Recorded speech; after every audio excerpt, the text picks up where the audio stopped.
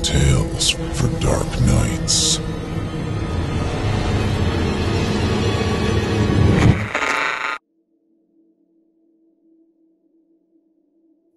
I don't work late anymore. That's what the guys told me the first day I joined the company as a cubicle rat, that we don't work late here. The office could be any one of a million around the world, partitions about 5 feet high, too high for a person to be distracted by looking or talking to cubicle neighbors, unless he was standing up. The air swirls with a miasma of electronics, printer toner, stale coffee, and air freshener. A soft whispering of muttered curse words, the scratchy sounds of music leaking out of cheap headphones, and the drag of smart shoes across the dull gray carpet. Rows upon rows of cubicles, a graveyard of college dreams. I'm in the last row of cubicles before the drywall, all the way in from the doors to the elevator, the fire escape, the windows, and any form of natural light. The only consolation was that there was a good 8 feet of walking room behind me, enough space for copiers and the occasional conversation with my fellow cubicle rats. By my second week at the office, the learning curve was already getting to me. First thing on Friday morning, I had to turn in a report, and it was already Thursday evening. I hadn't even finished half of the required number crunching. I was in full work mode, headphones on, music blasting. It was past 1 in the morning when I received the first pop-up on my computer. We watch. It had been sent from Brad's desk. No working late, I thought. Yeah, right. I guess they didn't want anyone pulling ahead of the rat pack. Stop messing with me, I replied. I gotta rush this. By 1:30, it was time to start loading up on caffeine. I stopped by Brad's desk on my way out. No one was there. I figured that Brad had left sometime during the past half an hour. I brewed myself an extra strong cup of coffee at the pantry and looked out of the window at the deserted lot. I saw one solitary car, mine, and the wobbling shine of a flashlight as the building's only security guard made his rounds. It was just going to be me and the spreadsheets for the rest of the night. I headed back to my desk. Another message from Brad awaited me. Play with us. There was no way Brad could have been in the building. The car park was empty. Stop messing with me, I messaged him angrily. I'm in the building and I need to finish up my report. I dropped my phone onto the desk. I stopped over to Brad's desk. I was certain that I would be able to identify some VPN trickery that was enabling him to pull off his stunt through the corporate firewall. I scanned through the running programs but couldn't find anything. Puzzled, I took off my headphones, and for the first time that night, I froze. The ventilation sounded strange. Instead of the usual low rumble in the background, it came in intermittent whooshing pulses. The pauses gave me the eerie feeling that the entire building was breathing. I was seriously considering giving up on the report and getting out of the building when something made the decision for me. Messages start to appear on Brad's computer. Too many, too fast, to open all at once. Stay with us.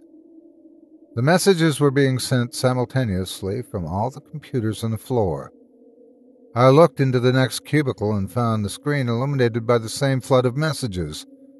Elaborate joke or not, I was thoroughly freaked out. Okay, you guys win! I yelled with feigned bravado across the empty office. I raced back to my cubicle and was confronted by the sight of my own terrified face on my computer screen. Someone had switched my webcam on. Someone, or something, was in the room with me. Turning on their webcam required that a physical switch be flicked. As I watched, another message popped up on my screen. Watch. The lights went out. Every single ceiling light and every other computer screen. By that point, I was already half crazed with fear and let out a yelp. In reality, the blackout may have only lasted a few seconds, but at the time, it felt like hours. The entire room was dark, with the exception of the faint glow from my monitor. Since my cubicle faced the wall, there was nothing but pitch black behind my face on the screen. Ready to leave, I scooped up my car keys. That's when I saw them. 2 bright points above my left shoulder in the darkness, outside my cubicle. I shivered, goosebumps rising on my arms, mesmerized by the 2 points. As I watched, one of the points disappeared for a second, then reappeared. That's when I realized what they were. Eyes. A wink. At that moment, I did the only intelligent thing I did the entire night. Instead of turning around, I clambered up on my desk, crushing the keyboard along the way, and went over the cubicle wall. I tumbled into the next cubicle and scooted backwards. I strained my ears to listen for the sound of breathing or footsteps, anything that could have told me which direction the person, or thing, was coming from. Nothing. I didn't hear a thing, but I felt it. The only illumination came from the emergency lighting near the fire escape in the elevator. I could feel the darkness growing deeper down the aisle. I realized then that I had never known true fear, the absolute terror when your body seizes up and your muscles refuse to obey you, in my life. My breath came in short rasps. Iron bands tightened around my lungs. I tried to get up, shift backwards, or move at all, but I was shaking like a leaf. My body was soaked with sweat while my blood turned to ice in my veins. Brad saved my life that night.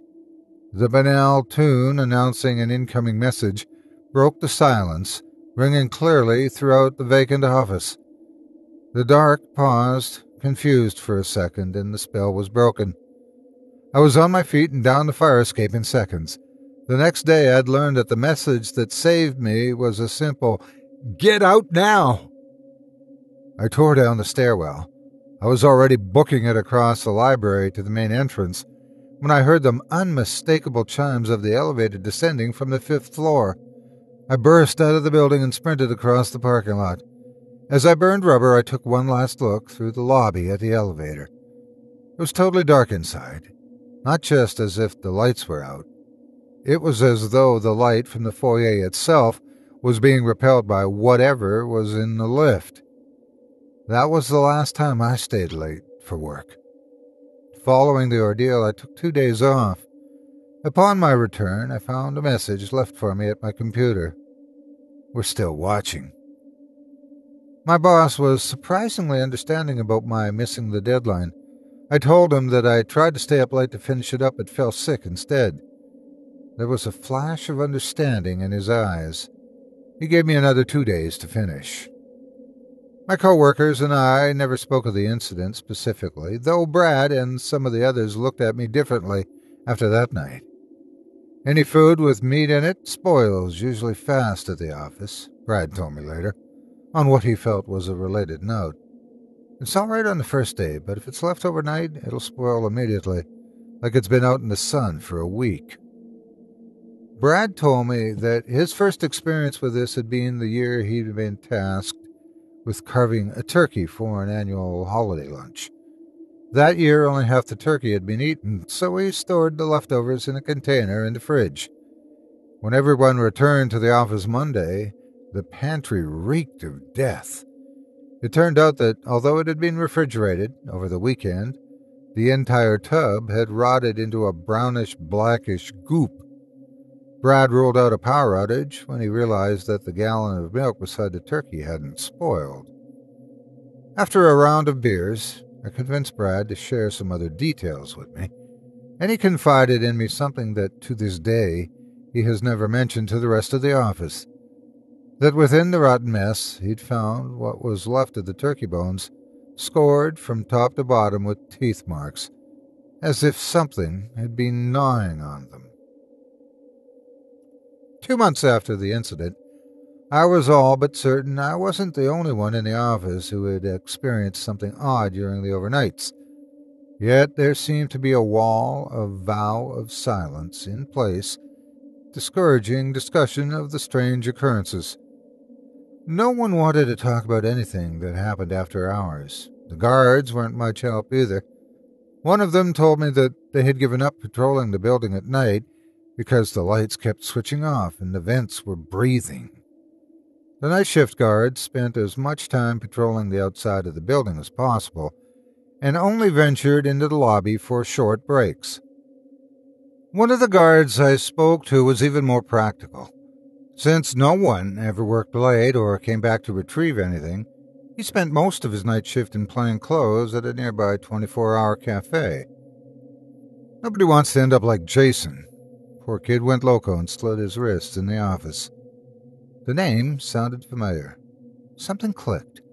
Jason was the name of one of the guys who used to sit at my table. No one told me anything about him, but his name and voice were indelibly etched in my memory for the most trivial of reasons. At the time of my hire, I didn't know how to work the voicemail on my office line. I spent 3 weeks listening to Jason introducing himself every single time I checked my voicemail. Coincidentally, it was Brad who helped me troubleshoot. Brad quickly became my closest friend in the office. He was a large man, well over 6 feet tall, and wrestled in high school. If you looked closely, you could just make out the shape of a star college athlete beneath the 18 years of burgers, takeout, and pizzas. A great sense of humor rounded out the image of an all-round good guy. Since Brad had told me about the Christmas incident, it stood to reason that he could tell me about Jason as well. The day before was payday, so early that evening, Brad and I hit a series of bars. He was doing most of the drinking. At the third bar, I broached the topic of Jason. Jason was a smart kid, Brad said. Just out of college, still living college hours, even though he'd touched down in corporate America. His entire life was jet-lagged. He'd come in at 10 a.m., then work till midnight. Brad evidently caught my intake of breath when he mentioned Jason's working hours. He continued. Jason got the messages, too. At some point or another, all of us have. Late at night, mostly. Sometimes, when everybody's stepped out for lunch and you're the only one in the office. Same kind of message you told me about. Jason was no exception. Told me about it after his first day at work. He told me he stopped the messages by pulling the network cable out. Like I said, smart kid.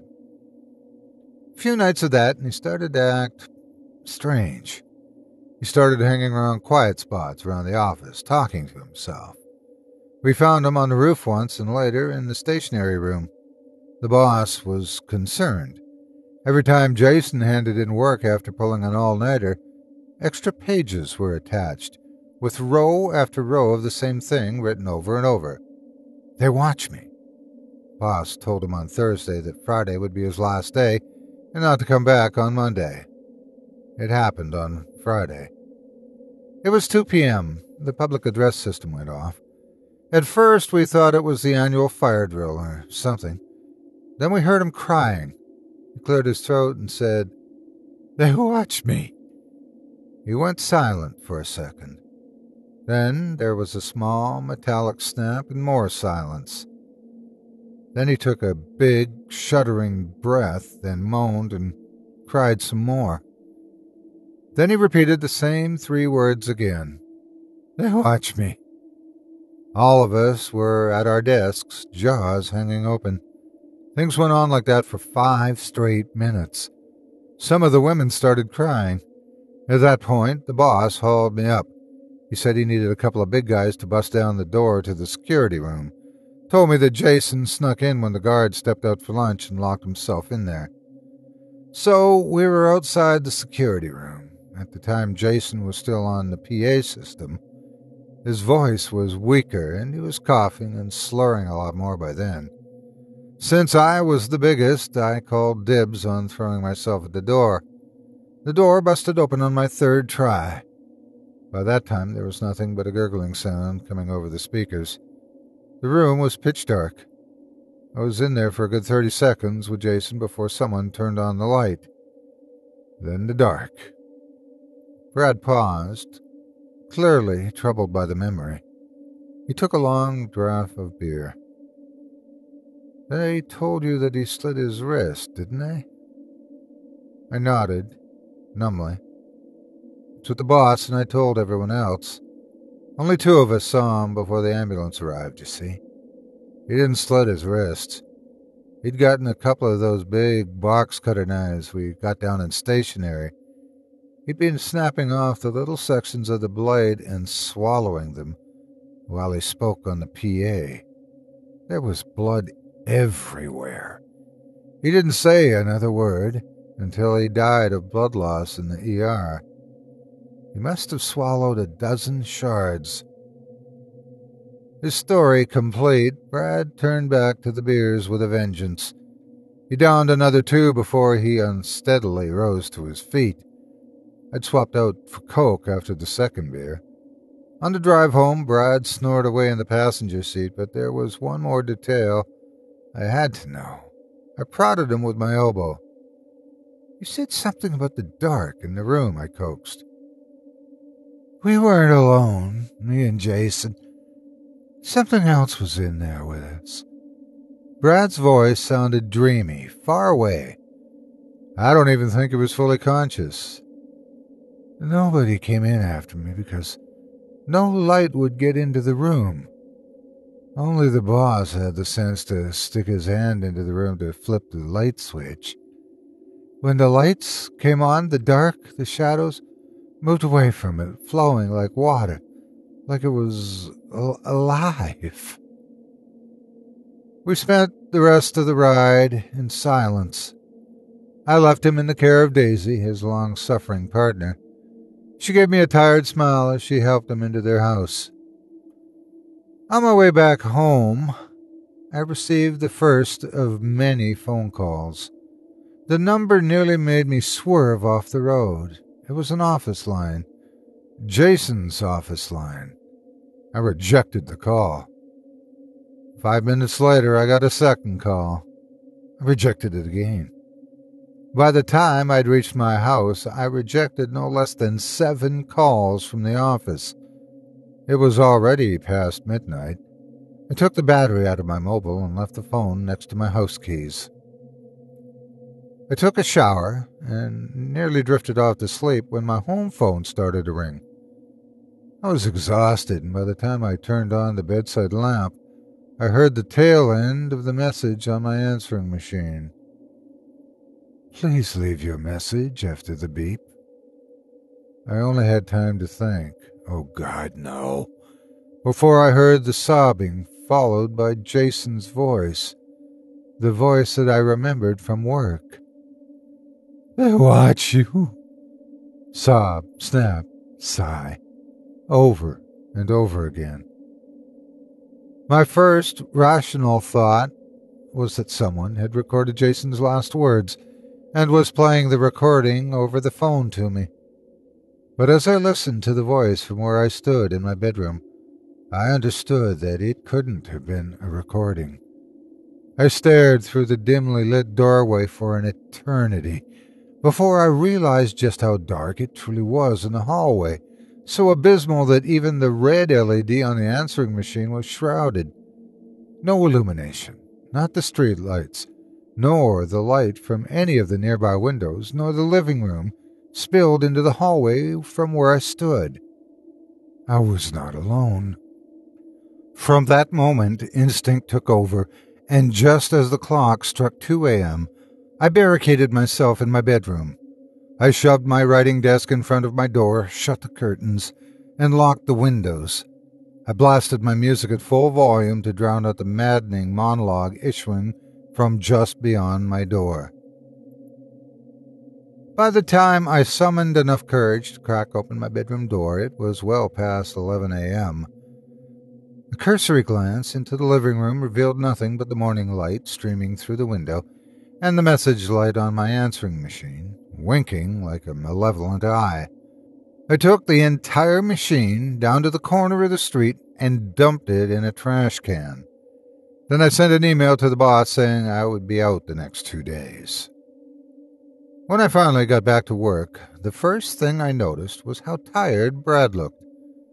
My experience with my answering machine was deeply unsettling, but it was nothing compared to what Brad must have gone through. His eyes were bloodshot and ringed with dark circles.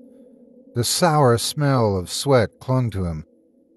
He confided that he'd received prank calls throughout the night, but that he never once managed to pick up the phone in time. He also said work was piling up, so he'd been trying his best to get a couple of reports done before the weekend. As the week wore on, Brad grew more distant and reclusive. He began to avoid conversation with everyone, including me. He took to staying at the office even later than I did. Every day, when I clocked out without fail, I saw his car sitting there in the lot. Any attempts to talk sense into him were met with silence. I thought that the upcoming weekend would be a good excuse to conspire with Daisy to lift his spirits, perhaps by taking him out for a nice meal or a drink somewhere. Saturday morning was when things started going wrong. I woke up to find a text message from Brad on my phone, time-stamped at 2 a.m. They watched me. I felt numb with shock. I desperately tried to recall Jason's story. Had Brad exhibited any signs other than being tired and withdrawn? I knew I had to do something. I called Brad's mobile. When I got no response, I tried Daisy, but she wasn't much help either. Brad hadn't come home the night before, and she was nearly senseless with worry. He'd been working too hard, she said, and he'd kept getting calls from the office late at night. My vision swam, and I nearly dropped my phone when I heard that. Where are you? I texted Brad, hoping that he would answer. Always been here. Still here, waiting. Are you safe? Are you okay? I responded. Talk too much. Fixed it. Are you in the office? Can you come out and meet me? I replied, unsure what to make of his last answer. Not leaving. Still busy. Come and see. Something wasn't right. I tasted bile at the back of my throat and choked back the fear as the memory of Jason's voice on my answering machine rushed back. I knew where Brad was. It was 11 a.m. when I arrived at the office. The sight of Brad's car sitting alone in the car park greeted me. The engine was cold. I found a day shift guard leaning against the side of the building. His name tag proclaimed that he was Jim. I asked if he had seen Brad go into the building. He replied that Brad's car had been there when he'd taken over from the previous guard, and that he, much like all the other guards, never wandered around the building alone. He agreed to come up with me to look for Brad. We both paused at the lobby, and after exchanging a telltale look, we opted for the staircase instead. Neither of us wanted to take the elevator. Just as we reached our destination, my phone chimed to alert me that I'd received an incoming message. I didn't check it, electing to push open the door of the stairwell instead. Upon our arrival at the 5th floor, I shouted for Brad but got no response. I noted that all the lights were off. Sunlight streamed ineffectually through the office windows and failed to dispel the room's shadowy pall. Everything was still. I noticed then how cold it was in the office, as if someone had cranked the air conditioning all the way up. As we walked toward Brad's cubicle, I noticed that the ventilation was pulsating, and once again got the feeling that the building was taking slow, wheezing breaths. A torrent of frigid air accompanied us to Brad's desk. We discovered Brad slumped over at the desk, a trickle of blood from his mouth pooling on its surface. It was already cold to the touch. Jim was industriously efficient, already on the phone with emergency services, giving them our location and a description of the circumstances. I pulled out my phone to look at the last text message I'd received. It was from Brad. Time to play. Brad had clearly been dead for some time. Jim had already sensed the tension, and his fingers tightened instinctively around the can of mace at his belt. My fingers shook as I dialed Brad's number on my phone. The sound of Brad's ringtone cut through the lethargic pulse of the ventilation. Both of us jumped, and Jim actually whipped out his can of mace. The tune reverberated across the room, sounding both muffled and amplified, as if it was emanating from a tight space, echoing off bare walls. Jim and I both locked eyes on the inevitable source of the melody.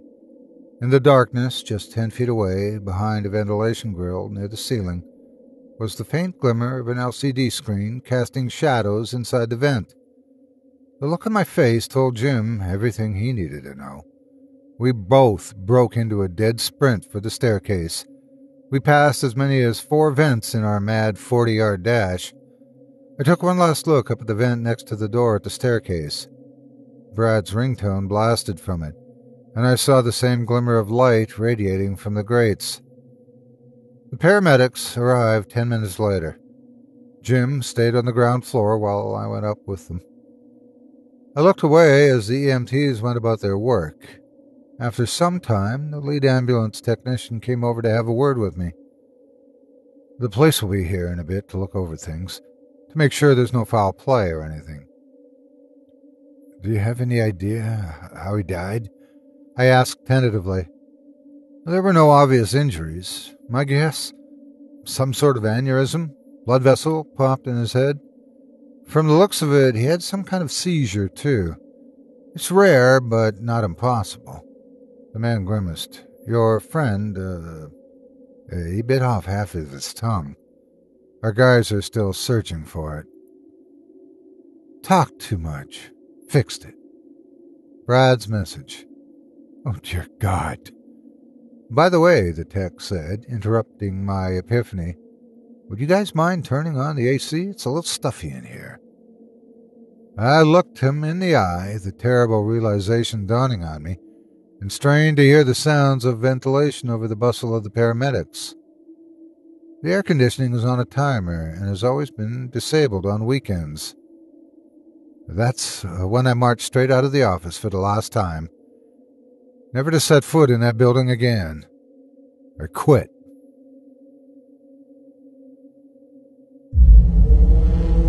Chilling tales for dark nights.